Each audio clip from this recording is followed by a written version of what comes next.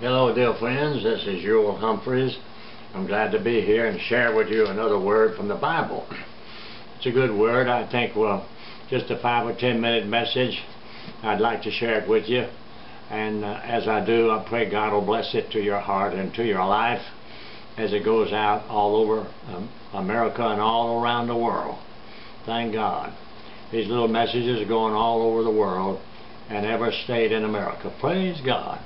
I want to say this to you. If you have any questions you'd like to ask regarding the Bible or maybe something in your life, if you feel free to put it on your message to my YouTube, and I'll try to answer that question as best I can as the Lord leads me.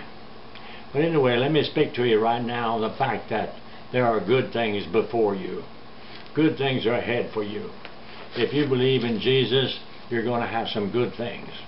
There'll be some bad things, there'll be some trials, but in it all there'll be the blessings of God upon your life. And you'll be glad that you've trusted Jesus and you're walking with the Lord. The Bible says over in Joshua the 17th chapter, you are a great people and you have great power. One lot shall not be yours only, but the mountain shall be yours. The mountain shall be yours, not just a lot, not just one small lot, but the whole mountain. And I think this is a good word for God's people, that a mountain out there is for you. God isn't just going to give you a little, He's going to give you much. He's not going to give you a few blessings, He's going to give you many blessings. But you need to trust in the Lord. You need to trust in Jesus Christ as the Lord of your life. And when you do that, then your sins are forgiven. And your name is written in heaven, and you belong to God, and you'll no more be a part of this old wicked world, but you'll be a part of the kingdom of God. You'll be in the world, but you won't be of the world. You'll belong to God and to the kingdom of God, and there are good things ahead for you when you do that. I want you to know that this is true because the Bible teaches it. Over in the book of 1 Peter, we read these words in the 5th chapter of 1 Peter, verse 10. But the God of all grace, who has called us into His eternal glory by Christ Jesus, after that you've suffered a while, that He make you perfect, that He'll establish and strengthen and settle and bless you. Amen. So here the Lord is saying that may the God of all grace, which by His eternal glory through Christ Jesus has saved you, after you have suffered a while, make you perfect, establish, strengthen, settle, and bless you. And so here He is saying that the God of all grace has called you. He's calling you to be His. If you're not a Savior, if you're not a Christian, and you haven't ever accepted Him as your Lord, do it now by saying the brief prayer with me, praying that God will forgive you and Jesus will come into your heart, into your life. Pray a prayer like this and say, Dear God, I believe in Jesus. I believe He died for me. I believe He rose again. I believe He's coming back. Come into my heart and help me live for you as the Lord of my life. Amen. Pray that prayer, and you can believe that you're called of God, and He's delivered you, and He's going to bless you. And you may have to suffer some, but there's suffering anyway in this world. But now when you suffer, you've got a purpose in it, and there's a reason for it, and God is using it to make you what you ought to be. After you've suffered a while, He'll make you perfect. He will establish you and make you strong.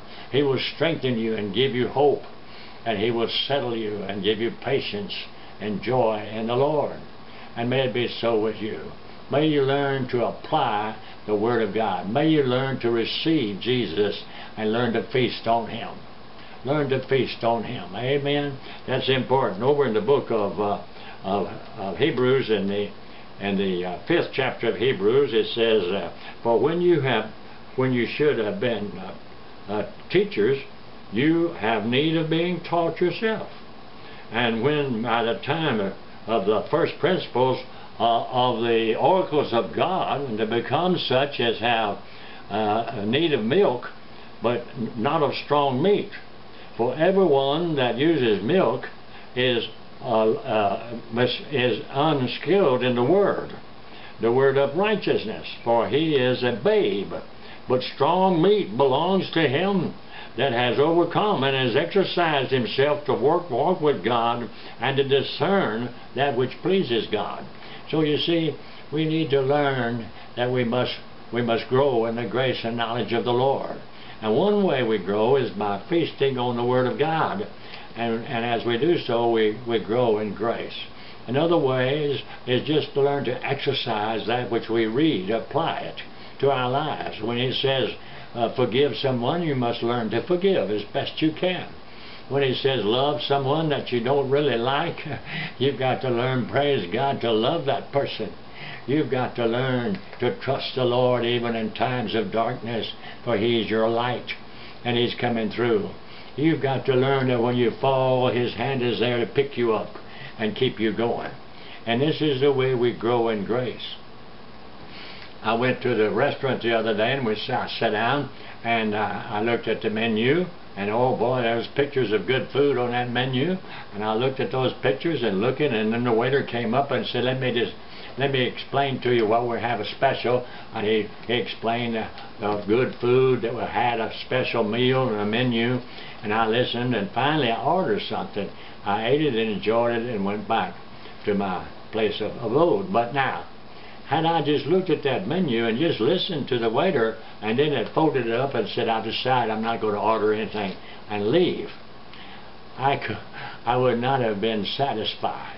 Just looking at the menu and listening to what it is not like taking it into my body and enjoying it.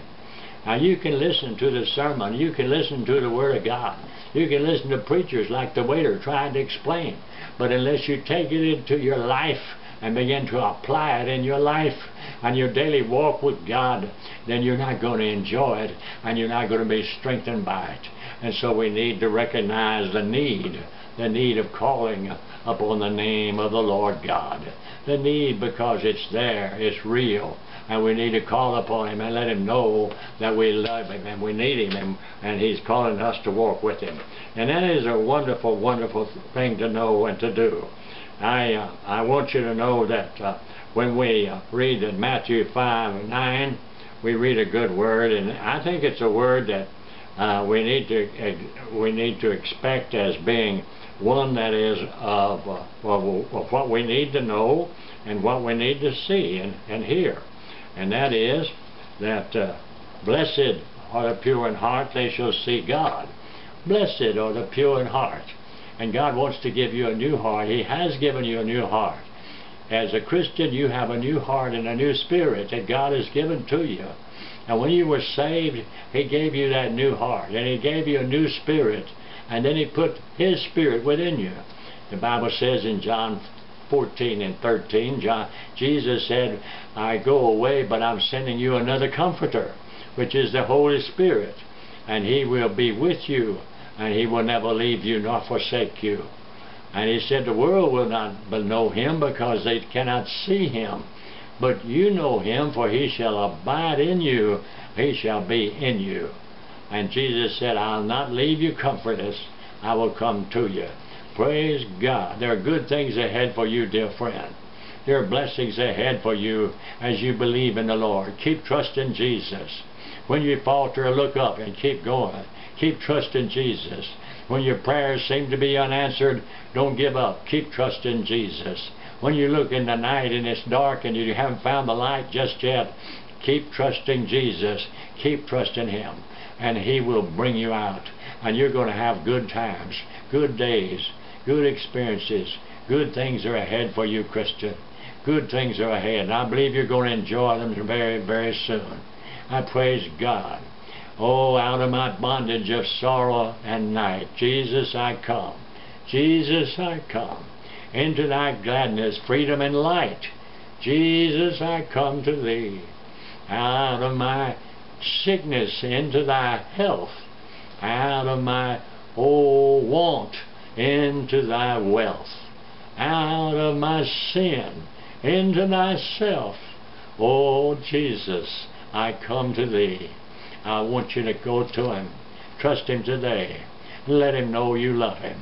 And oh, praise God. You will find good things ahead for you. God's going to bless you. And you're going to be able to sing.